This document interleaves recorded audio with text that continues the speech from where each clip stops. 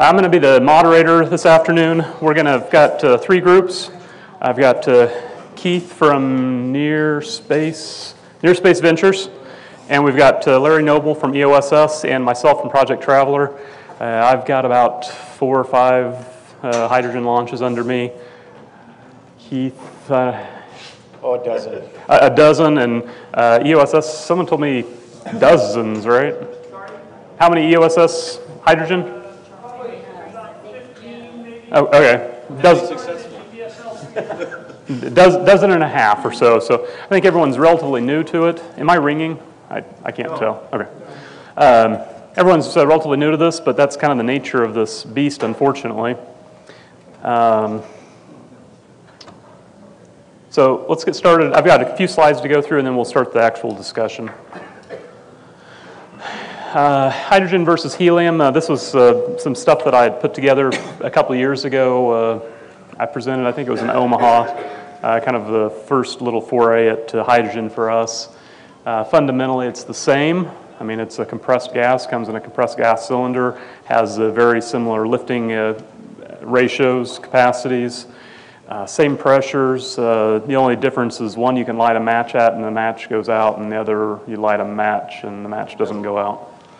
You go out. The CGA 350, the hydrogen that's what the hydrogen cylinders use, and here's a photo of it down here. It's a real small nipple, and then it's a reverse thread. And so what we've done is purchased an adapter, that small bottom piece, and adapted the 580 hydrogen to 350 inert gas. No, the other way around. Other way around. I'm sorry. Yeah, I'm reading it from the way the nipples are. Okay, the 350 to the 580, which goes this way. Yeah, the 350 for the hydrogen over to the inert gases, and we happen to be using a nitrogen regulator. So that's what we've done. Hydrogen is flammable, but I want to remind you of this.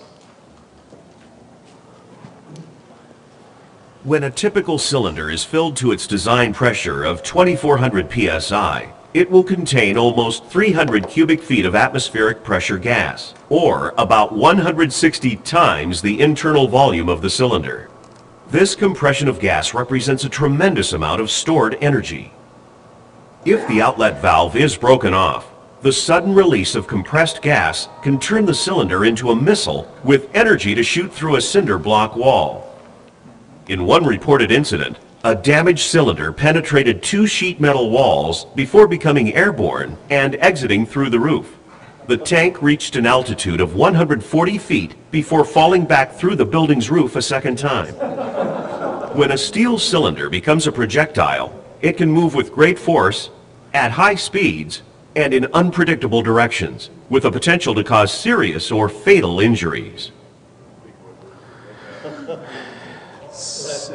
But that's any cylinder. That's not just related to hydrogen. Right, and that was the point, that the hydrogen is flammable, and that can be bad, but the safety goes beyond just the flammable gas. It goes to anything that you're dealing with these high-pressure cylinders. You know, that goes back to the basic things like keep the cap on it, lay it over on the ground when you're filling it, transportation issues, all that sort of stuff. So, all right, so here's the rules. Each group, which would be EOSS, Near Space, and Project Traveler, get an opportunity to show their filling apparatus. Now we'll go around each group and ask a set of predetermined questions. We've got I think, basically 15 questions to go through. And I ask the audience to hold their questions till we get to the end, because like I said, we've got some pre-canned questions that are going to try to dig up a lot of the issues that we've got going. And then after we get through that, then whatever gaps we've left, we'll try to make it up as we go. And if we have time, you guys can come up. I'm not sure, we're running a little bit behind schedule now, so we'll see how this goes. So, first question is, what apparatus do you use to fill your balloons? And I guess I'll just let Keith start. This is kind of the show and tell portion. And Well, we started out the way almost everybody else starts out, with a helium regulator. And all we did is buy the adapter nipple for it, and the adapter connector. We have a couple of different filler connections for the balloons because you don't know what size you're getting. And some of the new Chinese ones have that really large mouth on it. You have to wrap a bunch of tape around it. So we bring a couple of them along just in case whatever we're doing isn't working. The biggest difference is we moved from a rubber hose to a steel hose. The steel hose was a secondary change. We weren't going to change to this, but I did 4 launches for the Boy Scouts last summer, and I had to justify the program to be an official Boy Scout program for the safety reasons. And so one of the things I chose to do was order a new set of, sorry about that. I can hold it if you want. Is to order a new set of hoses. And the hoses I chose to order were the steel type hoses. You can arguably lay it on the ground and then ground it out if you want to. You can actually drive a U-shaped spike through it, and that way it's grounded to the ground at the same time. The other thing I did at the same time is I switched over to quick disconnects. Somebody was telling me that they thought those might even be more dangerous than just screwing it on every time, but the convenience of them outweighed anything else that I thought. So that's what we use for our apparatus. Okay, I'm Larry with Edge of Space Science. Let me give you a quick background. I became the balloon fill guy because our previous balloon guy had a accident, and not with the balloon. It was a completely separate thing. It was when he was in Nebraska. So he was injured, and so I kind of took over as temporary balloon fill guy, and I'm still temporary because I like chasing. But anyway, so I kind of took over what was already in existence and what they had developed, and they had success with about 130 different balloon flights. So I figured, well, I'm not going to argue with success. Apparently, from what I learned from our history, we did used to use regulators. However, they discontinued because they had problems with those, apparently freezing up and causing issues. So we also needed to fill balloons fast and furious. And I know that's kind of different from what Kmont was teaching us today. They want slow fills. But the reason fast and furious is these are 3,000 gram balloons. Sometimes I have to fill 3 balloons. We'll do 3 flights all pretty much at the same time. And we also have constraints with the FAA in that we have to be down on the ground before too late because all the incoming stuff to DIA airport. So I don't have a lot of time to sit there and slowly fill balloons. And so at one point, Merle, our previous guy, actually made a manifold where he could connect 3 helium cylinders and fill fast because you didn't have to change the apparatus from cylinder to cylinder. So when we went to hydrogen, I did a lot of research on the internet, read a lot of articles. I'm sure you guys probably have done the same thing. And of course, everything talks about regulators because of the safety with the cylinder. And we had a big discussion. I think we need to get a regulator. I think that is a mistake that we made, especially after talking to Mike Morgan and the success that he had with his regulator as far as filling fast and furious. He says he can empty a cylinder in 5 minutes if he needs to. So, because I need volume to fill these balloons quick. I can't take forever. So we haven't been using a regulator. I think that's something that we're going to change. But there's one thing that our previous balloon guy came up with, and this is something that I think is great, because we used to use tubes similar to what you've got there for different size balloons. And what they came up with is a nozzle. Here is a nozzle right there. It's just a piece of PVC. And there is a groove that's machined into it with a lathe for the hose clamp. And so we usually fly 3,000 gram Totex. That's our balloon of choice because we hang 28 pounds on the neck of those a lot of times. So when you got that much up pressure, it's hard to hold on to it. So we would insert a piece of PVC into the neck, and then we would put this nozzle in here. So here's a display right there. So you can squeeze onto that and hold without crushing the neck and reducing the flow. And this part here is where the payload hangs from. And it just uses a 1/2-inch National Pipe thread plug. So our fill apparatus is designed with 1/2-inch male National Pipe threads. We've got a swivel that allows that to be screwed on and off. At first we had to twist the hose, screw it on and unscrew it. Of course that got difficult once the cooling and the hose is frozen, but our little swivel works out really, really good. So that's what we've got. And so we adapt all of our nozzles for various balloons so that it uses that 1/2-inch. So the other end, of course, we already explained the non-regulator. There, of course, is the fitting for the hydrogen. And the valve, which is, of course, a high-pressure valve to handle the 2,400 pounds.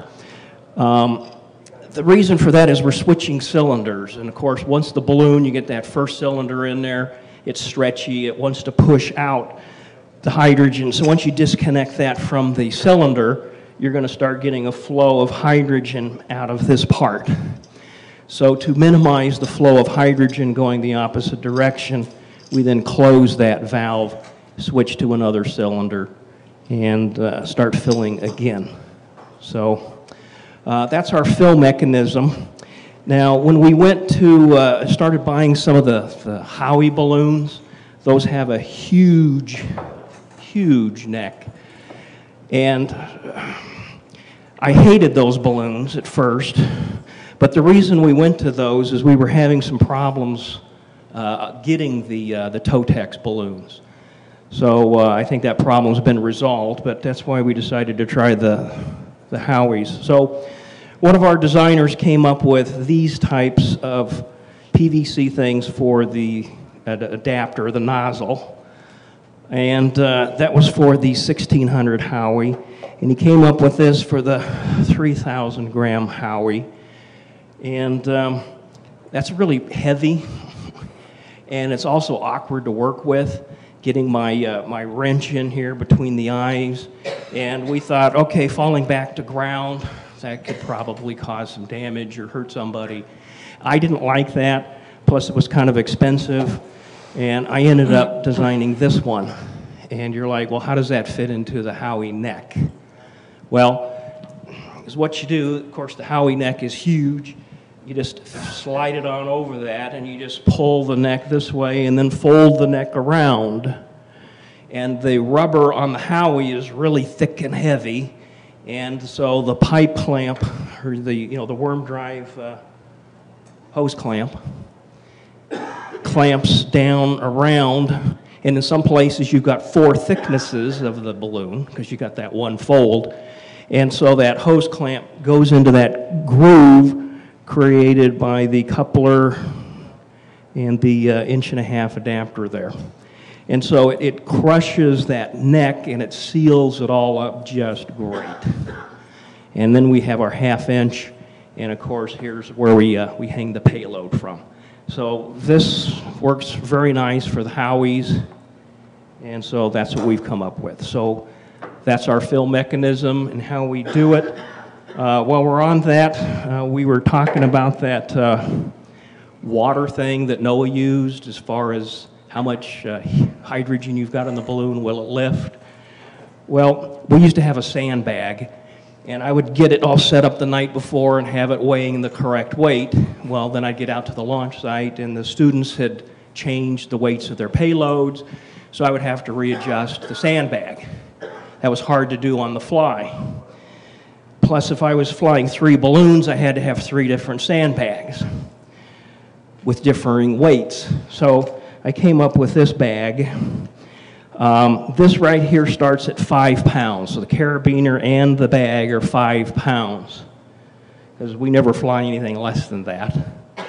This, of course, this carabiner clips into this string that we already showed you here.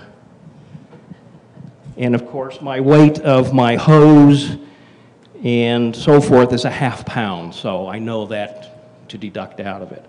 So I then have, here's 5 pounds pre-measured, 3 pounds, 1 pound, 1 pound. So I can very quickly on the fly add weights to the bag to come up with the exact lift weight of what the balloon needs to lift. So I can do that very quickly. For all the 3 different balloons that weigh differently, I can very quickly make those adjustments. Just took all my shotgun shell reloading. All right, well, we did go to the regulator. I'm personally not convinced it's all that necessary. On the helium, we flew for years, basically with the, what was it, the 580 fitting, basically directly tied to a piece of rubber hose. We use the reinforced nylon hose. It's a lot more resistant to being crushed, you know, as it gets kinked or, you know, you tape around it. For our filling, we basically lay this thing on the ground. We attach that to the hydrogen or helium tank, and then we just take the neck of the balloon, kind of like Larry was saying. We double it over. We're not flying the Howies, the H ones. We fly the Camonts, but we just take that thing, wrap it around, and wrap a bit of duct tape around it, and we've never had too much of a problem. We try and shove that up far enough into the neck so that it's past the neck. Otherwise, you can get some weird stuff there. And then, of course, I'm sure some of you have found if your balloon twists and it twists off the air supply separate from the envelope of the balloon, you get a really distorted looking balloon, and worse very quickly. But that's it, just a very simpler. This is a nitrogen regulator. And when I was shopping for this thing, obviously your input pressure is going to be, you know, a couple thousand pounds, but the outlet pressure, that's a pretty good indication how much volume it's going to push through. I've never sat down with a stopwatch and timed it, but we seem to be able to dump, you know, a couple hundred cubic feet in well under 15 minutes, probably about 10 minutes. So we're also concerned about time. We do not like to fill slow. As you guys are going to see tomorrow, Kansas winds are not very forgiving, and we like to get everything prepped, get all the beacons tested, everything's good to go. We put the gas in the balloon, we attach the load line, and we get it off the ground. We do not like having a balloon hanging around. So that's our apparatus. So that being said, we've got basically 15 more questions here, and I think we'll just kind of rotate who starts. So I'll start this next one. Does your group employ any special clothing or safety equipment requirements for those filling the balloon? And the basic answer to that for us is no. We do have a fire extinguisher, which I think is kind of alluded to in I think the next question. We do have fire extinguisher. We try to get the cylinder on the ground, you know, grounded, if you will, but we do not stake it anymore. But that's about it. Try to be aware of what kind of clothing. You know, cottons are good. Usually in the morning it's relatively humid, and so there's not a lot of, cotton doesn't burn that well in that kind of situation, but that's pretty much it. Zach, you might want to augment that question to also include procedures. And you're quick to, oh, that's we've got lots of questions, so they're going to kind of touch on some of that. You were quick to say no, but then again, I heard a lot of safety in there that. It's guidelines. This is about safety clothing, though, more than anything else. Yeah, we don't use fireproof gowns, safety glasses, things like that. It's pretty much standard clothing. Yeah, before wildland firefighting, they invented Nomex. It was leather and cotton. So cotton does have an inherent resistance to burn, although obviously cotton will burn eventually. So our clothing that I have is, you know, cotton long-sleeved shirt, cotton shirt, and cotton pants. No nylon or polyester, because if that melts, when it burns, it'll melt and it'll stick to your skin and cause lots of problems. So I actually have a cotton long-sleeved hoodie, and I can slip that over whatever I'm wearing, and I wear just a standard baseball cap, and then the hoodie comes up over the back so it protects my head and neck. And safety glasses are mandatory, of course. And we also have cotton gloves that we wear at all times, too. Well, unless we need some finger dexterity, but that's to prevent, obviously, some burning shards of latex falling or flash fire or something like that. So that's the clothing that our filler people have. NSV does the same thing pretty much. We use cotton gloves. The only other thing I do is I make sure nobody's got a watch on or anything on their, if the ladies are there, I ask them to take off their rings because you don't want anything catching on your balloon. And when it was just helium, all you had to lose was the helium in the balloon, but now you could conceivably start a fire. So I try to make sure that there's no sharp objects on their arms or on their fingers or actually on their clothing. I have a tendency to carry a little knife over here, so it's kind of important to keep that away from the area too. Anything that the balloon can get caught on is what I avoid. But to be honest, I haven't thought about anything else. That's all I've ever done. Larry, we'll let you start this off. Are there any other pieces of equipment available during a fill, for example, a fire extinguisher? Yes, I actually have two different kinds of fire extinguishers.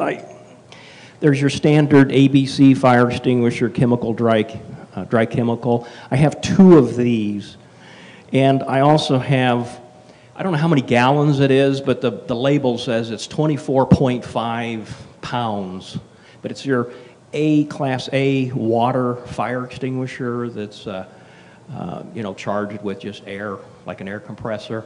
Several of the guys have those. We also have those because of the potential for other fires. In Colorado, there's a lot of fields, dry brush, dry grass. Cars are driving out there.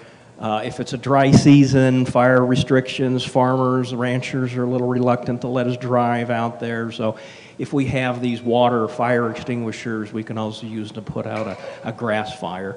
And if something happens to me and I'm on fire, I would really rather be put out with a water fire extinguisher than the dry chemical.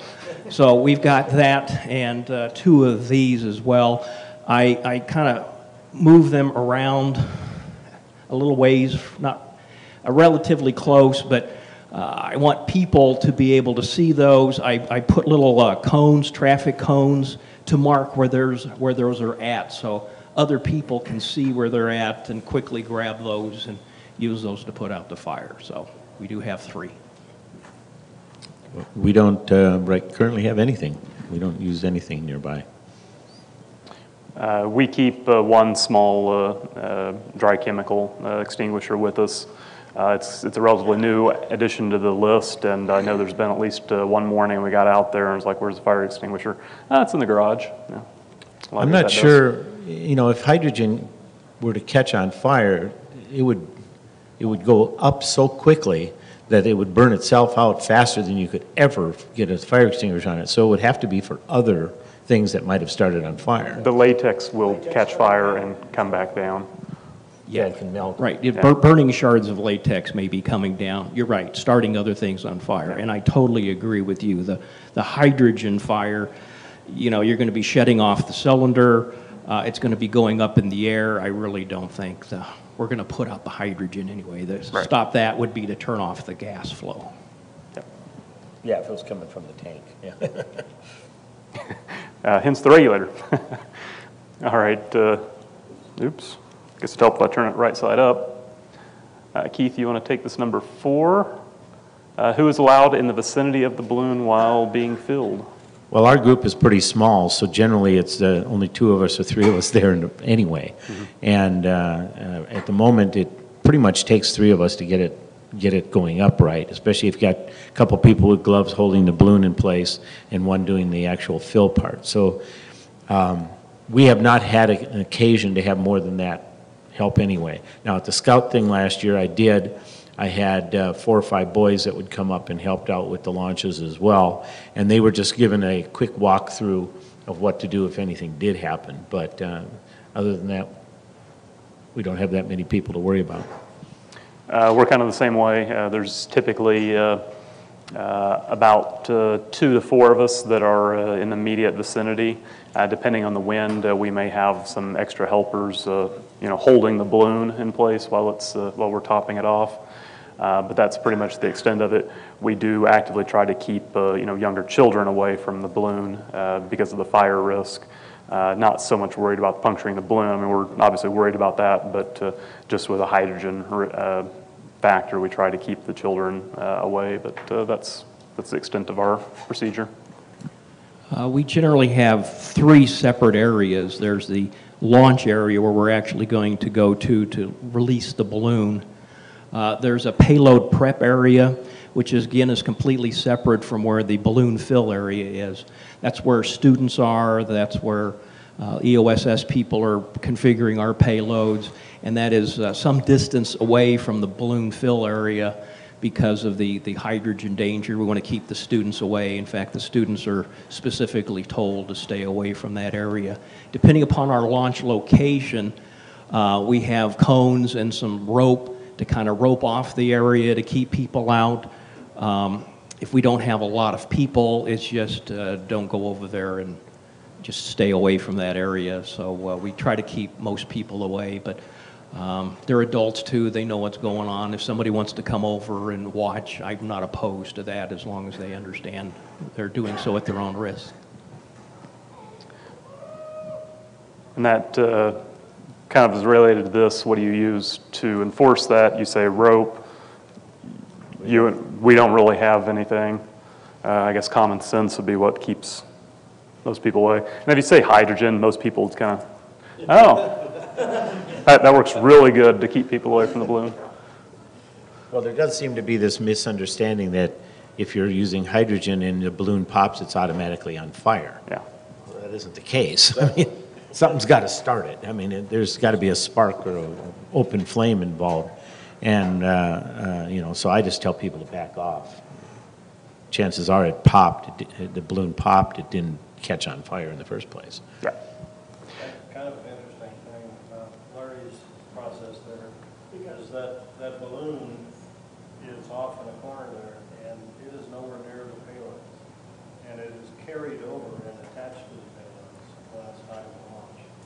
And that's a pretty key thing that I think Larry advised. So it's completely independent of the payload. It's 20 feet up in the air. Yeah, because of our, our nozzles, like I said, that fill is completely separate, and we use these, quick links to attach everything together, and like they was talking about, they're all separate locations completely. Yeah, and if you're up 20 feet already or 30 feet already, the only thing that could be happening is a leak. Correct, and as soon as the balloon is full, we then raise it up on that initial flight line, and it's 20 feet up in the air.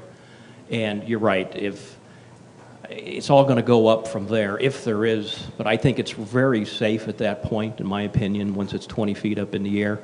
We then move to the launch area and the attachments made out there for the payload. Right. A small question, too. In the event that the balloon does burst at ground level, but there's no source of ignition that you have to worry about actually inflating, what kind of time frame are you looking at for the dissipation of the hydrogen that's directly in the air? Second.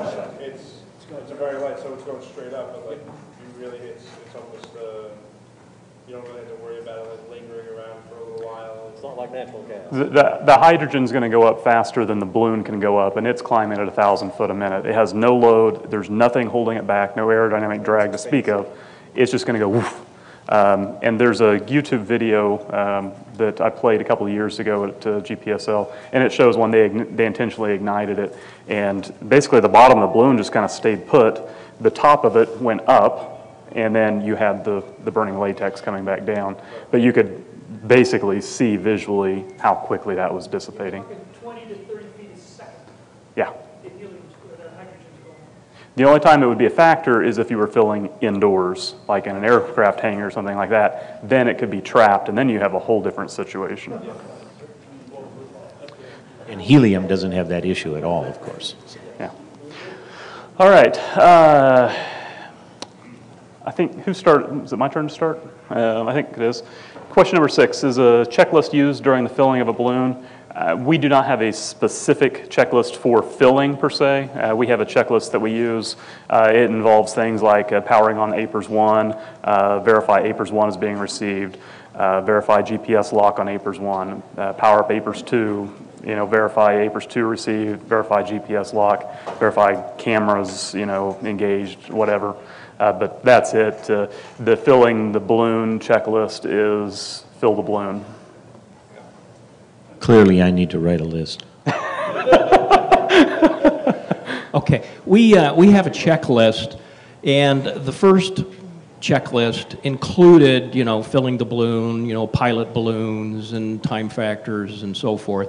But when we went to hydrogen, our checklist person didn't want to be around hydrogen in any way, shape, or form, which is okay. I'm all right with that. And so the lists kind of separated at that point. There was a balloon checklist, and then there was the flight line checklist, and checking for aircraft and things like that. So we do have a checklist, but the balloon checklist was really so small that we've pretty much done away from a balloon fill checklist totally. I've done it so many times, and my assistants have done it so many times. We do not have a specific one for filling the balloon. Yeah, we are looking for a new volunteer temporary balloon light. A new voluntary temporary. I think you kind of answered yours already. You don't have a checklist? We don't have a checklist. Shame on you. In my brain, in my head. And then Deb says, "Oh, did you turn on the tracker?" Yeah, no. Yeah, when it's rising. It's already going. All right, question number 7, Larry, this will be for you. How many people are directly involved in the filling of the balloon, and what are their roles? Okay, well, there's the ideal number, and then there's the reality of how many I have. Okay. I'd like at least 2 people, me and an assistant, but there's been times where I don't even have that. But I do have to have somebody that's opening and closing and moving the cylinders, the fill tube from cylinder to cylinder. So I really need at least 2 people, myself and at least 1 other person. Ideally is what I would like, is 1 person manning the cylinders, me under the balloon filling, an assistant with me under the balloon filling. And I like to have a safety person. That's the person that may actually be holding a fire extinguisher, or they're kind of monitoring what's going on, making sure that people are doing what they're supposed to be. If somebody starts approaching, they can talk to that person, what's going on, things like that. So I like at least 4 people. If we're under windy conditions where that balloon is starting to flop around before fill, I do need some people to come in with the cotton gloves and prevent that balloon from flopping over and popping on the ground. So that kind of varies depending upon the winds. So anywhere from 2 to maybe 7 people. Traditionally, we don't have enough people to make a difference, so there's 3 of us. But when we do other types of launches, like at scouting events, which is where we do quite a few of them, I actually involve as many kids as I absolutely can, as opposed to doing, what do they call that, where you just let it go. We quiesce the balloon into the air by running some lines down to the ground. So if I have a lot of kids to entertain, I will usually put out 4 to 6 of those so that all these kids are holding on to part of the balloon. Now, and then to fill it itself, to actually do the fill, I'm just using 1 person on the tank, and then 2 or 3, 4 if I can find them, if I have that many people available to be balancing the balloon out. So there's 1 fill, 1 tank person, at least 1 person with gloves on to balance the balloon, and then as many others as I can round up, because we're really putting a show on. I'm not trying to make it difficult or make them think it's a scary thing. I want them all to have a part of it. So I involve as many people as I can. We are kind of in the same boat in the sense that we barely have enough people. There's typically, ideally, I like about 3 plus handlers to hold the balloon.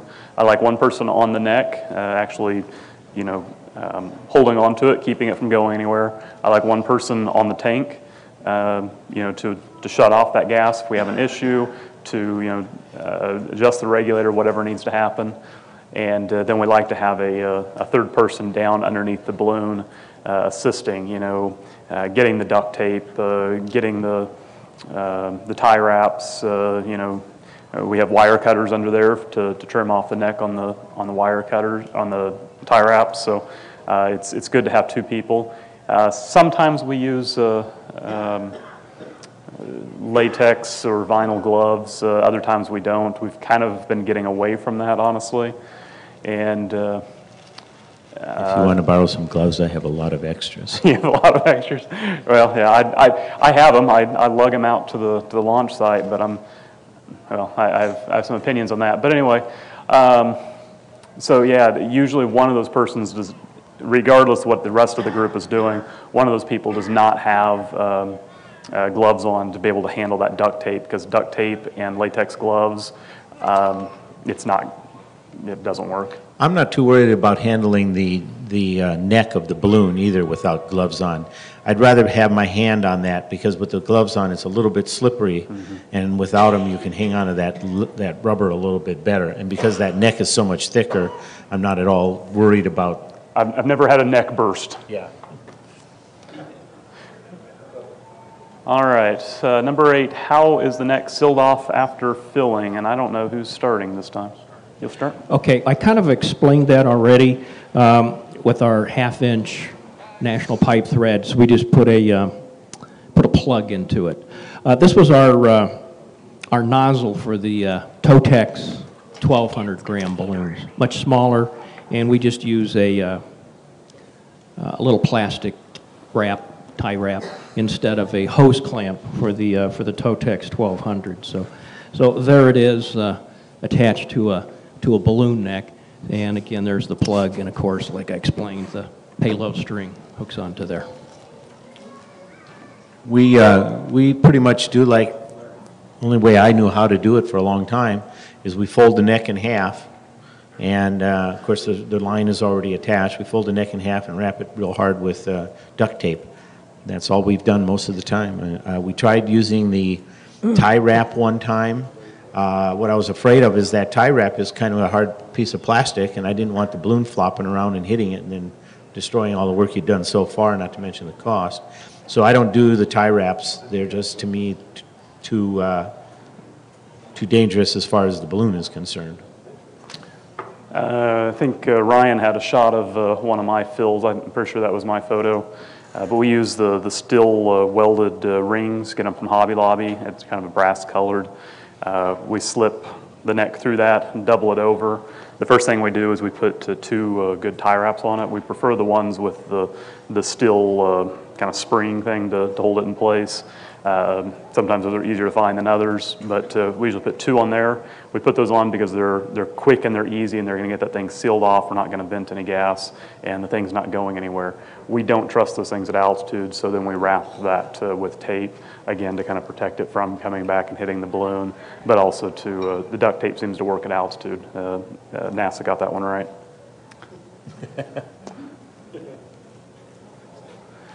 Question 9, how and when is the flight string attached to the balloon envelope? Okay, we again have 3 spots: the balloon fill spot, the payload prep area, and then the flight area. So the balloon is brought out to the launch area, and the payload string is brought out to the launch area, and that's where the 2 are connected together with a quick link. And that's done just right before launch. It's like the last thing, other than check for aircraft, and then we fly. We use carabiners as well. They're not connected to the balloon until the package isn't connected to the balloon until we're ready to go. Then we generally walk the balloon over to wherever the package has been pre-staged, connect the 2 carabiners together. They're the little ones, they're not the big ones. and put little carabiners together, and off we go. I do something similar to that with that steel ring on the hanging on the bottom of the balloon. That's a handling ring. We can walk the balloon out. We prep all the payloads. They're all setting out, all strung out in a row. Usually we'll use like the plastic tubs that we hold stuff in on. We'll set those things upside down or put the lids on, have everything all stretched out. And then on the top of the parachute, we have the load line, and we have a metal clasp, like a dog leash clasp, just the little spring-loaded thing. We clip that thing on, and we're ready to go. One thing I might want to say real quick is, because I think we passed this question already, I usually take a length of that rope that we're using for the downline and put it on the balloon even before we start to fill, and with a slip knot. That way, if by some chance whoever's hanging onto the neck let go of it, I've never had to try this, but I'm hoping that the slip knot would catch fast enough and maybe we'd save the balloon. But that becomes our tie-down point eventually when that's up there anyway. We pull it down and then fold the thing over and wrap it. All right, Keith, I guess I'll let you start. How are hydrogen cylinders transported to the launch site, and who transports those tanks? They're transported by me on the back of my SUV. I have one of those platforms that connects into your trailer hitch, and I lay it down in there and I strap it down real well. I usually do more than just strap it. I try to put it in the center or on one of the ends and then make sure it's not going to roll in any way, and then strap it down real hard and with actual mechanized straps so it can't move. I don't have the ability to transport it standing up like you see usually on the back of trucks and such, so this is the safest way I can think of to do it. And it doesn't, the lip on the carrier is lower than where the valve is on the tank, so I don't have to worry about any kind of, even if it did break loose somehow, there's no way it's going to hit something that's going to break off that valve. Typically I'll wind up transporting them, and we've got a 6-foot trailer that I hook up to the back of the Jeep and haul it. I like the luggage rack idea. I might have to try that when I return this last cylinder, but yeah, we put it on the trailer, strap it down. If we have a pickup, we'll put it in the back of a pickup, but we'll not put it inside of any enclosed vehicle. Okay, we're unable to transport them sitting up vertically as well. That's just not practical for us, so they are laying down. I have to transport anywhere from 5 to 7 cylinders because we have to have sufficient balloons and gas to do an additional balloon than what we're planning to fly. Because I've got, 100 students out there. They've spent a lot of time. They can't come back another day. If we have a balloon failure, which we have had in the past, I have to have the ability to back that up. So I have enough latex and gas to fill one more balloon beyond what I'm planning to fly. So I'm transporting anywhere from 5 to 7 cylinders. If I'm flying 3 balloons, then I gotta have enough for 4, so that's in excess of 7. You're looking at 10. So we have a trailer, flatbed trailer. There's a 2 by 12 board that runs across to butt the cylinders up against to prevent them from moving forward during a panic stop or a collision, and they're secured with copious amounts of straps, and then there's some cribbing, wooden cribbing that I'll put in there to make sure that there's no lateral movement of those cylinders, and it's all strapped down with ratcheting straps. So that's how we transport the cylinders. Now, there's one thing that I have been concerned about is, okay, how's the State Patrol going to view all of this? And I want to do this safe and appropriate. Now, while we don't necessarily have to abide by Department of Transportation regulations, I kind of try to do that to some degree for the most part. So when I get a delivery order for air gas, that's always with me. It's always with the gas in the vehicle that's pulling the trailer, so that if I get stopped by the State Patrol or local sheriff or whatever, they're going to be curious as to what is this you've got, what's going on, what are you doing. I can explain to them, I can show them this. There's also an emergency contact number. That, of course, is Chemtrex for all hazardous materials. That's nationwide phone numbers. So that's on this piece of paper. Also on the back of this delivery order from Airgas is the emergency response. Talks what the fire department's supposed to do, law enforcement's supposed to do, etc. So I always have this with me. Also, this delivery order, Airgas is expecting you to have the material safety data sheet. Although I'm the only one that seems to be interested in that, nobody else in our group seems to care. But I do carry that in my book. So I've got the material safety data sheet in there. I've got various information, and this is always with me too, so just in case I get stopped. And that's available on their website as a PDF? Yes, right? yes, it is. But the state trooper, they feel better if you've got these types of things so they understand what you're transporting. So it's really more to show them. And so having a hard copy is much better out on the street than a PDF on a computer. All right, I'll start this one. Question 11, what, if any, post-fill procedures are employed? Connect the balloon and get it off the ground, or collect the payload and get it off the ground. Pretty much the same here. We don't do anything special. Get it off the ground is the goal. So we have to take apart all the equipment off of the tank, and I usually make sure the tank's secured before we leave, but that's it. Yeah, there's nothing special we do. There might be some residual hydrogen in the fill apparatus, but of course that dissipates quickly. So it's just a matter of picking up everything, resecuring the cylinders, and getting ready to go. Yeah, I guess I would add that post-fill, post-launch, I will vent the cylinders completely, leave the valve open, and totally get rid of that because it might be sitting in my garage till Monday till I can get it back. And a lot of times I will throw an empty cylinder in the back of the Jeep and leave the windows cracked. It's easier to transport than the trailer, but it's been venting overnight at that point. Now I will say, one time I vented a tank, and I forget what happened, but for some reason it possessed me to go just check that valve, and it opened again and it started venting gas. So I don't know what that was all about. I guess the point is always wide open that and be aware of the possibility that the thing could freeze up and appear to be shut off, but yet still have an issue. Zach, I have to bring up a point of order. I think Airgas recommends that you don't empty the cylinder. They want you to return it with a little positive That is correct. That is correct. And it's a moisture and contamination issue. Correct. Yeah, I've told them what I do, and they've never corrected me on that. Okay. The thought, on the heliums, I did leave gas in them for that reason.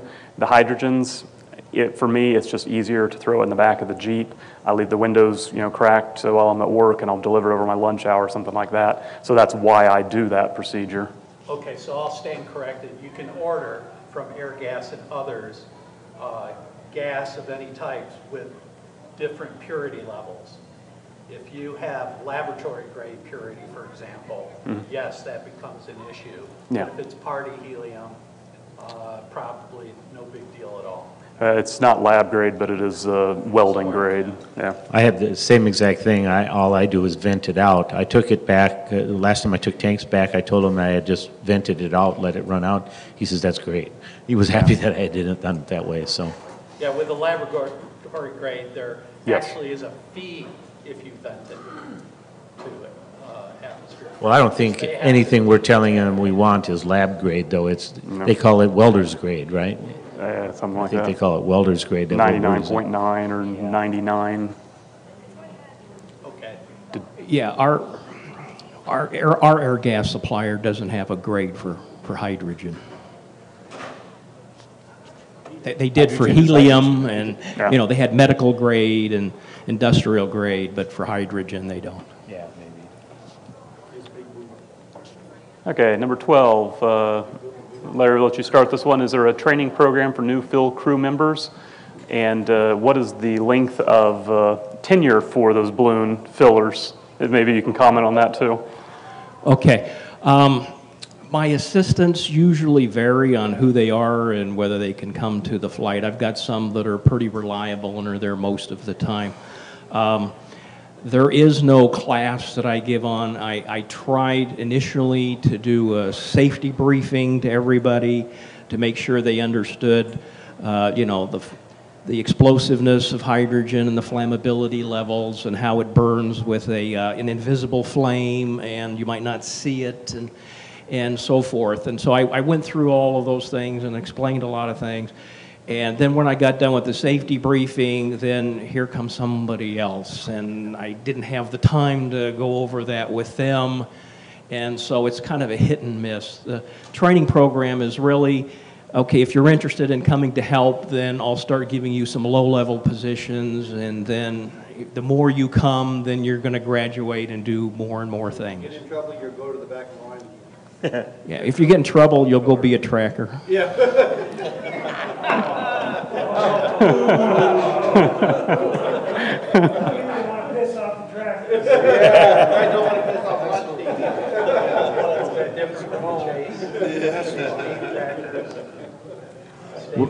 We don't really do anything special either. If I have somebody on that's helping out that's never done it before, I kind of walk them through the same things just to make sure they know what to expect and what's going on, and but that's it. Yeah, we don't have a 12-step program. We do kind of graduate the people that are there every launch. They tend to be the neck handlers, the assistants, the valve guy, but that's it's purely Ours get informal. recruited as they show up.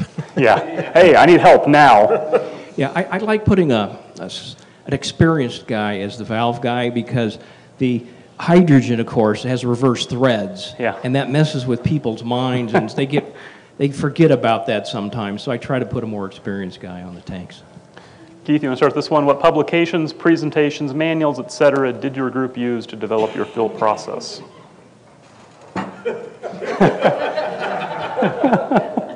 Okay, when we switched to hydrogen, I did look through all of the stuff, okay, all of the stuff that was online and all the stuff that you've contributed that's all on the ARHAB website. But I can't say that we developed anything because our procedures are damn near identical to what we did with helium. I would agree with that. We're basically identical on the helium. GPSL 2 years ago, I did present on some hydrogen safety, some experiments that I had done. So that was a good learning process, getting more comfortable with, intentionally abusing the gas and seeing what would happen. And no fire trucks were involved in that, but my comfort level went way up after dealing with it and messing with it. I don't do it around firemen. They would really question some of the things that you're doing, but that's been the extent of it. I did a lot of reading, back and forth of do you need a regulator, do you not need a regulator, what happens with static electricity and hose, all that. I kind of came to my own conclusions and my own opinions of that, but there was no one manual. Google was my friend. It all comes down to common sense. Yeah, I again read everything I could on the internet, including some stuff from the Weather Bureau, National Weather Service on launching balloons, etc. I watched your videos that you created with your little spark tests and your little bags of hydrogen, and I will thank you very much for that because that increased my confidence level in dealing with hydrogen, in that it's really not dangerous. You just need to respect it like other hazardous materials, and as long as you respect it, you're okay. So my stuff that I developed was just reading material like that. I also considered going with a grounded hose or a metallic hose. I decided against that. I really didn't think it was necessary. It certainly doesn't hurt. Static electricity is generated when two non-metallic substances separate. So I thought, well, okay, if there's static over there on the trailer where all the hydrogen tanks are, I don't necessarily want to conduct it over here via metal hose to where I'm filling the balloon. So I chose to go with a non-metallic hose to separate the two potentials. If there is any over here, I don't want it where I'm filling the balloon. So that was my decision why I didn't go with that kind of a hose. There is one thing that I found in the National Weather Service. Of course, they fill indoors, and they, of course, want everything grounded, of course, indoors. But we're very dry in Colorado, and I was a little more concerned about some static discharge, especially we got the latex balloon and we have the tarp. So there's two non-metallic surfaces there, and when they separate, that creates static electricity when the balloon lifts off the tarp. So I was concerned about that, and the National Weather Service talked about misting the balloon during fill with water. So I went and got a little garden sprayer, fill it with water, and I have the little valve set on mist. So I kind of pump that up, and so we'll mist the tarp before the balloon goes onto the tarp, and then we'll mist the balloon slightly as we fill to apparently cut down on that according to the Weather Service. And once the balloon is up in the air and is lifted off the tarp, I no longer mist because I really don't want to be sending a wet balloon that might freeze or cause icing or whatever. So if the temperature is below is cold, because we do launch in January and December and February, so it can be very cold in the mornings. If it's really, really cold, I won't mist. And obviously in Kansas, I'm not going to mist because I don't, your humidity's way up there. Mm-hmm.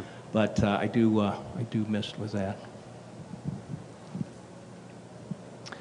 Number 14, Larry, you want to start this one? Do you discuss the use of hydrogen with the groups you fly for? We're running really low on time. Can you want to? I just want to offer, SimSat uses the NWS radio sign, and it's Appendix B.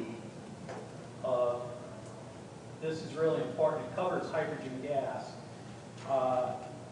Federal Meteorological Handbook number 3. And you could get a copy of it by going to mysimsat.net, clicking on the Carolsat 2 mission, and scrolling to the bottom of the procedures that we cite. And it gives a lot of good information about hydrogen as well as helium safety. It'd be great to get on the RHAB website. I think you have some of that already. Send me a link and I'll put it on the other website. Simsat.net. Send me the whole thing if you want. Okay. Or just a link to that document. Okay. By far, the group that we fly the most for is the University of Colorado. And they had a huge concern about using hydrogen because the students are around that. The students are holding the payloads as all of this goes up. So they had a real problem with this initially. They were willing to pay for helium no matter what the cost because of that factor. But it got to the point where we couldn't get it at any cost, so we then had to switch to hydrogen. And so these procedures were discussed with them, and after the first one, no event, after second, no event. Now they don't have an issue with it, everybody understands it, but we do discuss it with any group other than University of Colorado that doesn't know about it, just so that they understand to stay away from the balloon fill, and they understand some potential hazards. So yes, we do discuss the use of hydrogen. I will tell them what's going on and give them some safety stuff, but I don't discuss it with them per se. It's usually the parents that are afraid of it, not the kids. The parents are, the first thing that comes to their mind, I don't have to tell you, it starts with an H, right? Hindenburg. Well, the first time you tell them that the Hindenburg didn't burn because of the hydrogen and burned because of the rocket fuel on the outside of the thing, they start to rethink things. So, but no, we don't really do that. We have not been flying with any groups since we switched over to hydrogen. It's just been us individually, so it has not really been a factor for us. I mean, I guess I did have to do it with the Boy Scouts last year. I had to file some paperwork that showed that it was safe and why it was safe. But other than that, no. Number 15, I'll start this one. What is the cost of your gas for your group to get hydrogen and or helium if available? Helium is occasionally available. Last time I priced it, I think it was $150 or so per bottle. And it's real hit and miss. For the GPSL, it was not available. And that was several months ago. He just said, I can't get it for you.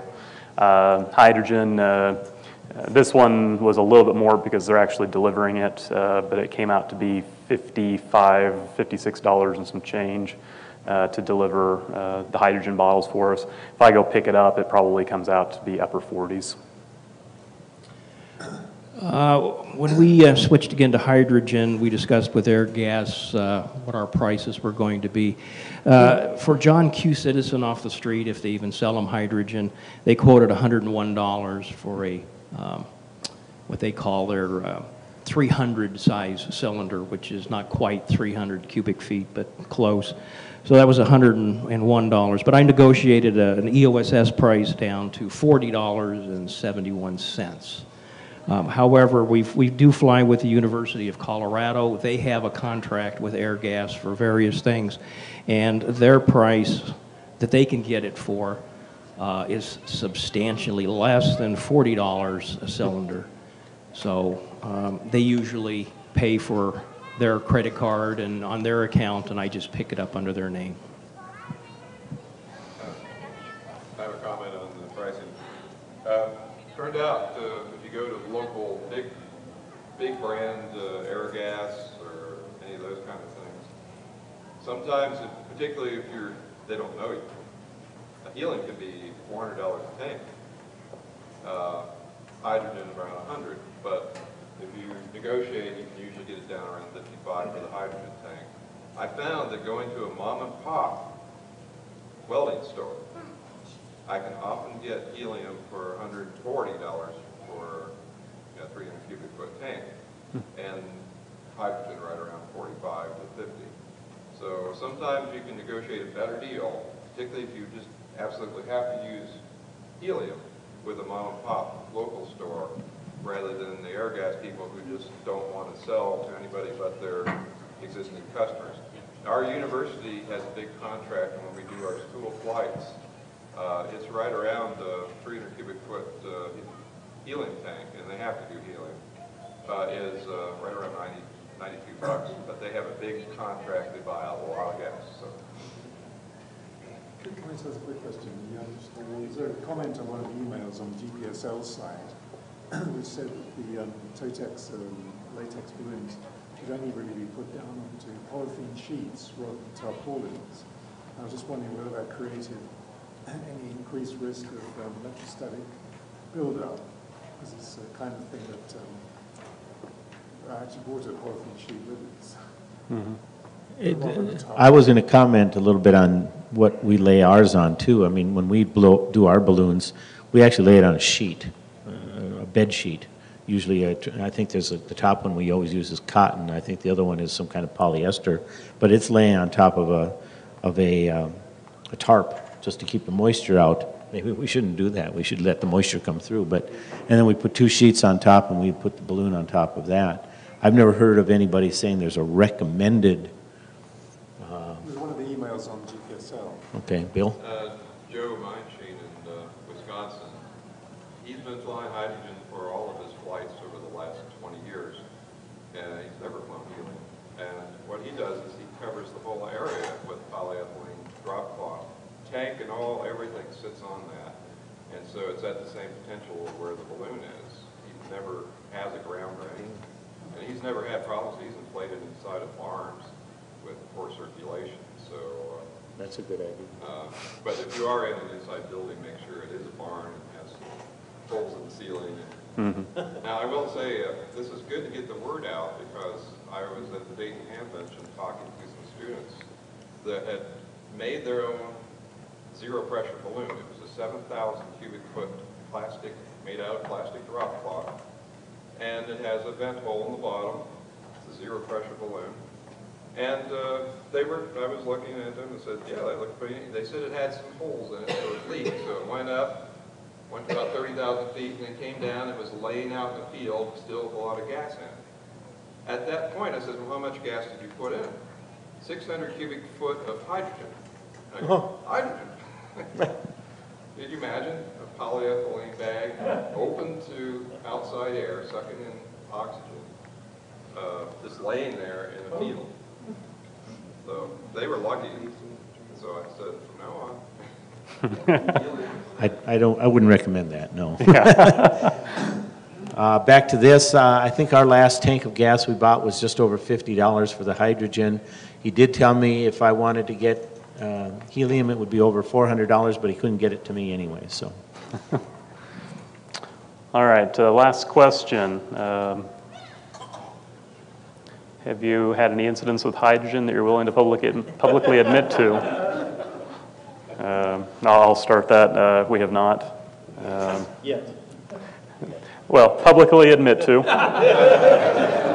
No, we've had no problems. We open the valve, we put the gas in the envelope, we seal the envelope up. It's gone. I haven't had no issues. I'm still here, and all my hair's here. I'm good. I lost all my hair.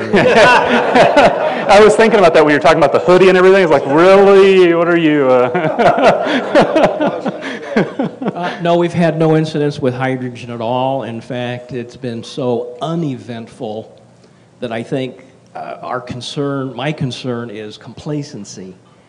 That everybody's like, well, nothing's going to happen. This is okay, and some of the safety things aren't going to be followed, or people may not be wearing the proper safety equipment and so forth. So I need to stay on top of that to make sure that we are being safe, even though I think we might be at the complacency level now. We've had nothing, either way, that I'm willing to admit or not willing to admit. All right, we are way behind time. I guess if we have a couple questions, we can take a couple questions, but we've got to keep moving on with the next presenter, which is you. Yeah, go ahead. I'll bring it up and make a motion. We extend 5 minutes if we have to, since safety is so important. But I wanted to make 2 points based on the NWS handbook about fire extinguishers on hand at the site for hydrogen. First of all, let's get this recorded since. Thanks, Zach. N8PK. First of all, they do recommend that there is at least a 20-pound fire extinguisher on hand, if not more, because when you do have a fire, you find out those small things, how quickly you use the thing up. The second thing is they make it a point to make sure you know, and they use the shell knot, use a fire extinguisher to extinguish a hydrogen-fed fire because of the chemical reaction of the extinguisher chemicals. Now, you still want to extinguish a fire, but something secondary that's on fire, of course, it's fair game. And the exact wording is in that Appendix B, which I'll send you a link to. Thank you. Okay. Any other questions? Excellent. Well, thank you. Good participation, and thank you, Larry, Keith.